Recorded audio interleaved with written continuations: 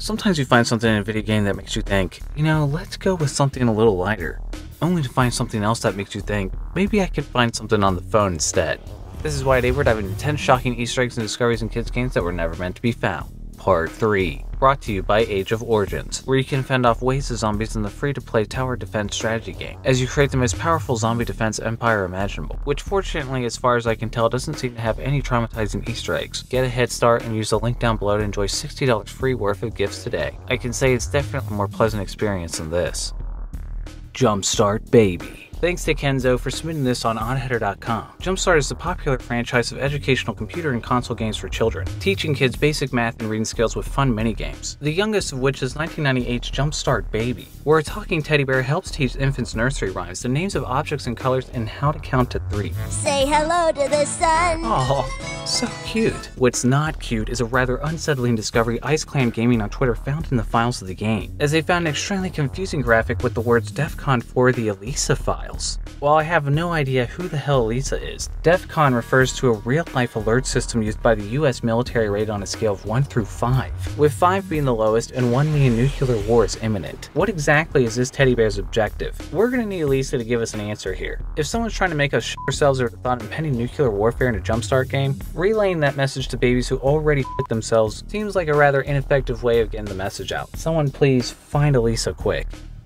Wallace and Gromit's Grand Adventures. Wallace and Gromit are 2 iconic children's characters from the UK known for their claymated features, and also one of my personal childhood favorites. They're the ultimate wholesome duo and considered extremely positive images for kids, who returned in 2009 for Telltale Games' episodic Grand Adventures, where clueless inventor Wallace and his silent dog Gromit once again save their town from numerous problems that they usually started. Though Gromit tends to do all the heavy lifting, while Wallace remains fairly oblivious and naive to everything around him, which is why it was especially surprising when players going through the files of Episode 3 found what appeared to be outtakes of Wallace's voice actor in the game, Ben Whitehead, delivering some especially out-of-character lines as Wallace. You really ate all of these pies? You fat bastard. I'm gonna whoop his ass. Perhaps I should have reconsidered those those lesbians. At the fair this weekend. What the fuck weekend? What am I talking about? Why these voice lines remain in the files isn't entirely clear, as it could be part of an unfound Easter egg in Episode 3 of the game, or was just slipped in here because the developers were having a laugh. Gotta say though, after hearing lines like this, I don't think I'm ever going to be able to look at Wallace the same way again. Yeah, I'll have a break later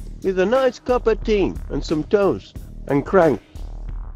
Paper Mario, the Origami King. Paper Mario The Origami King is the 6th game in the Paper Mario series, released exclusively on Nintendo Switch in 2020, where Mario sets out to prevent the Mushroom Kingdom from turning into origami. The game for the most part was considered a rather typical installment for the popular series, though many fans were surprised after noticing something about a particular collectible, as if you were to enter Luigi's suite on the 2nd floor of the Shroom City Hotel, you could find a chest next to a bed that when opened gives you a treasure modeled after one of the towers in the desert. Players were quick to note after finding this treasure that the object actually appeared to look rather phallic, with its mushroom top head and rather fleshy color, especially emphasized when turning it on its side. Okay, yeah, when you turn it like that. It also didn't help that the description said that it was modeled after a legendary king. Yeah, legendary for toads. And if you're still not convinced of this, well then look at the item number. There's no way that's a coincidence. That's definitely a...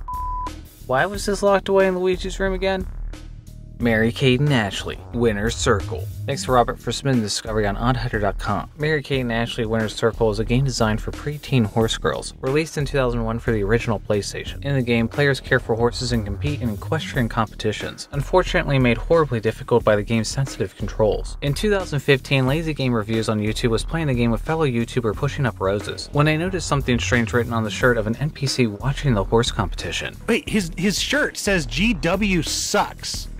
George W? Is it a political, like, symbol? They noted that GW sucks most likely referred to former US President George W. Bush, who at the time of the game's release had just taken office despite losing the popular vote, which certainly explains why someone would be pissed at George Bush at the time, though it doesn't really explain what they thought they were accomplishing by hiding such a message in the Mary-Kate and Ashley game. As LGR pointed out, this text would have been impossible to be seen on CRT monitors back when this game came out, making it all the more meaningless why the developer decided to hide their distaste for Bush in a game made for preteen girls. It's not as as though anyone was planning on playing Mary-Kate and Ashley Winter Circle decades later in high definition. Then again, I guess that is what we're doing right now. But, I mean, come on. Look at that horse's majestic form. Who knows? Maybe Mary-Kate and Ashley was an unassuming enough franchise for the developers to get away with a whole mess of shocking discoveries that still haven't been found years later. Oh, jeez. This means I'm gonna have to play more Mary-Kate and Ashley games now, doesn't it? Oh, there's 9 of them. Somebody help me.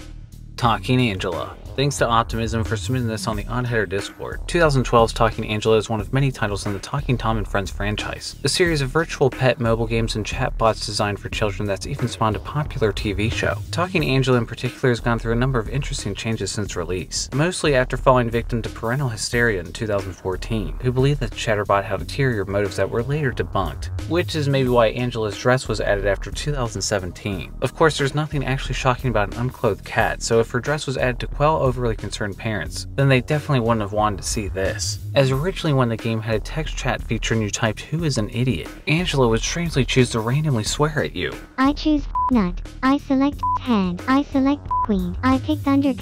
I choose flicker. I choose I choose hole. I choose I select I select bagger. It's hard to say what exactly is happening here, but we could maybe give the developers a pass and assume that it wasn't intentional, as the game could either be randomly generating swear words or possibly accidentally repeating some sort of swear word filter, as I don't know how you get insults like nut and head unless the developers are being especially creative. At the same time, it doesn't seem to be an accident that there's 2 audio files in the game called Podcast 4 and Podcast 8. 4 and 8. Where's the rest of the podcast? Guess that means when you tap on where Angela's sitting, she snaps back at you. It's apparently for a lot more than just touching her tail. Guess that means those parents were onto something after all. Little Big Planet. Thanks to Mysterious Cube for submitting this through the ODDHEADER Discord. Little Big Planet continues to be a series that won't escape this channel, as we covered the series several times last year for a number of discoveries mainly uncovered from old builds by Mysterious Cube, such as this horrifying bleeding-eyed cow thing, or this mysterious image of a bloody man. And now we have another set of images that in no way belong anywhere near a game meant for kids. As Mysterious Cube showed me in April of last year, he obtained a unique version of the original Little Big Planet, referred to as the Deploy build, that was actually dated after the original game's release, that was used exclusively for the Tokyo Game Show in 2009 to show off the upcoming PlayStation Move functionality. Although the build was created to only boot into 1 demonstration level, the build can actually be hacked to access 2,000 other levels, as well as access to a gold mine of cut Little Big Planet 1 and pre-alpha Little Big Planet 2 material. But among the abundance of content in Little Big Planet can be found, this image. And in case you think your eyes are deceiving you, they're not. And if you're thinking this just accidentally ended up in the data and wasn't ever actually considered for use in the game, this is footage of the developers at a Game City conference in 2008. In addition to that, there was even an image of the Confederate flag in the same folder that even showed up on a concept art render as an actual selectable level, which I'm guessing would have been placed right next to the Japanese softcore porn level. For a kids game, that just seems like a lot of new information to introduce kids to all at once. Scrap Mechanic. Thanks to Jotrain Gamer for submitting this discovery on the ODDHEADER Discord. 2016 Scrap Mechanic is a sandbox game by Switch developer Axolotl Games that allows players to practice their engineering skills creating custom buildings, vehicles, and machines. It's a game considered by all appearances to be great for children, with one parent on Reddit saying the most inappropriate thing about Scrap Mechanic is a toilet. But of course, they're wrong, which you probably gathered since I'm talking about it right now, as data miner Darkfrog on the Scrap Mechanic leaking website SM Leaks found that in the date of the game is a file named env manmade hang.mesh, which when opened reveals a model of a character being hung. Damn, that's the last thing I expect in a game like this. The model never makes an appearance in the game and begs the question why such a dark render would be in the files of such a wholesome game in the first place. The game does have a survival mode where players crash land in the environment from a spaceship and must scavenge for food and supplies while fighting hostile robots, though no player has reported survival mode getting dire enough for a character to do this. Maybe it's just an unfinished model for something not as sinister like a game of Hangman? Yeah, let's go with that idea. I mean, let's hope. Holy hell. Yeah, I'm pretty convinced the toilet's far from the worst thing in this game. Kingdom Hearts 2. Thanks to Caleb Pryor for submitting this discovery on ODDHEADER.com. Kingdom Hearts 2, released in 2005 exclusively on the PlayStation 2, is the 3rd installment in Square Enix's popular action RPG series, following Chain of Memories on the Game Boy Advance. The game is considered by many to be one of the best RPGs of all time, receiving a final mixed version with additional content in 2007, which was released again in 2017 on PS4 and again on Xbox One, Windows, and Switch. However, back when playing the very first original release on PlayStation 2 as a child, Caleb was shocked to make an unusual discovery at the end of the game before the the point of no return, as by angling the camera underneath Kyrie's skirt, Kayla was surprised to see that she was wearing white underwear, which the developers went as far to decorate with lace around the edges and a little red bow in the front. Even more surprising, this wasn't even the first time underwear like this had been discovered in the franchise, as at the beginning of the first game on Destiny Island, you could also see Selphie's underwear if you stood below her while she's sitting on the dock. It might not come as a surprise to learn that both of these discoveries underneath these skirts were removed from all the many re-releases of the game, as now when you move the camera underneath their skirts, there's nothing there at all, which maybe looks a little odd but is much more typical what the under region of the skirt normally looks like in a video game, as if a character never changes their clothes like these two don't, it wouldn't make any sense to render anything underneath their clothes that doesn't serve any purpose to the game, which begs a question if there was a purpose to what these characters were wearing underneath their clothes. My guess is probably not, considering this is a game with Mickey Mouse and Disney's heavy involvement from the beginning. I can't imagine there being a removed non-Disney moment cut during development or anything still hidden in the game. More likely scenario seems the developer at Square maybe got a little too carried away focusing on the details of these characters' certain particulars, and inadvertently ended up changing curious boys' lives like Caleb forever.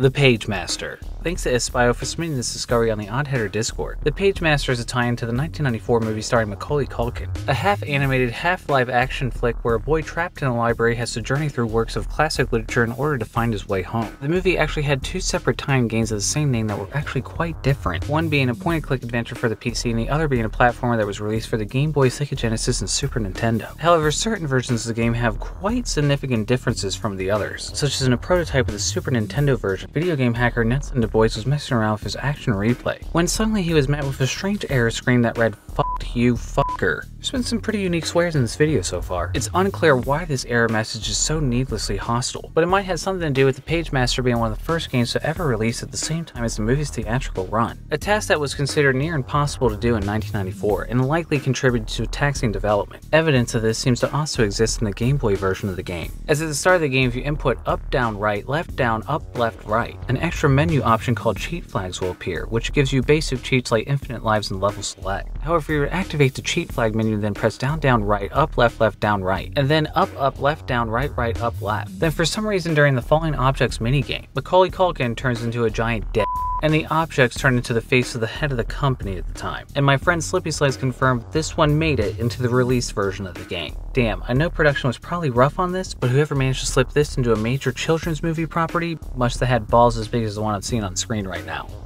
Barney's Hide and Seek. Thanks to Kilo the Fox for submitting this discovery on ODDHEADER.com. Barney's Hide and Seek is a 1993 platformer starring the infamous purple dinosaur that every preschooler in the 90s had to watch and every parent had to suffer through. It's a pretty simplistic game where the player helps Barney find some kids and presents scattered throughout 4 levels. The game's even received renewed interest in recent years with speedrunners who found that due to the game's autoplay feature that kicks in if the player to remain idle, Barney can actually beat the game himself without anyone pressing a button, but takes different amounts of time due to several randomized elements, meaning one speedrunner holds the record for just sitting there and doing nothing. Barney's Hide and Seek is of course so innocent without any rough edges that unlike a traditional platformer, it's impossible to make Barney die, though it's perfectly in line with the cute and cuddly world that Barney lives in. For example, if the player were to try to make Barney move off the platform when he wouldn't be able to make the jump, Barney would instead stay put and give the player a lecture about safety. What the hell kind of game is this? Barney, you're really killing any fun we could have had right now. Kilo the Fox must have been thinking the same thing, as when they played the game as a child, they managed to discover something that made Barney do the unthinkable, as during the last part of the game when Barney must make the jump from a cliff from across some water, by walking Barney to the edge of the cliff just enough to make the jump, which my friend Slippy Slides confirmed is the precise location down to the exact pixel. Then, waiting long enough for the autoplay to kick in, Barney merrily jumps to his death. We got him! Try to lecture us now.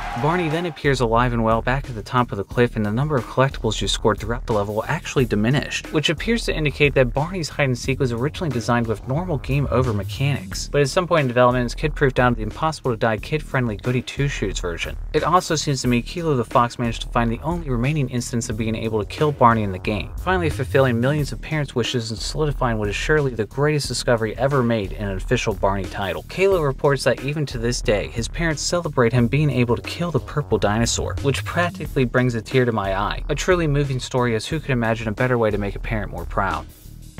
And thanks again to Age of Origins for sponsoring this video. Age of Origins is a fun tower defense mobile game with a lot of interesting twists, such as the cool ability to recruit special officers that can train the rest of your troops and increase their effectiveness on the battlefield. You can pick from directors, strategy, warfare, and drill masters, and even treat this really cool infected character named Lucy, whose special power is controlling biochemical zombie troops. There's also these really awesome characters Genshin and Empress, who absolutely destroy on the battlefield with their special unique abilities. You'll also be able to zoom out and see your progress on the world map alongside several other player cities across the globe. Make alliances and team up with these players for large cooperative worldwide battles with hundreds of other players in real time. That is, before it's too late. Give the game a go for free today with the download link down below and get an exclusive $60 worth of free gifts. Let's go kill some zombies. If you enjoyed this video, please subscribe, and if you know of any other shocking Easter eggs or discoveries in kids games that you think I should cover, submit through ODDHEADER.com, come join the Discord, or even send me a shout through Twitter or Reddit. And thanks again to Sleepy Slides for helping get the footage for this video. Feel free to subscribe to him down below as well. Shout out to Alexander Knight, Angel the Fox, Ash Photography, Andrew FM, Chad Biscuits, Dear Mid Crowley, Flex, Grow Ups, Ed Moffat, Eddie Talkspin the Bleach Primid, Fox M Cloud 123, Leo Maurer, Miss Arctic Foxy, Rackman22, Riley S, Robert Eisenman, Scarities, Starcore 2, Sneaking J, Taryn Stock, Towerizer, Vincent, and Jan Banier for their Patreon support. Stay tuned.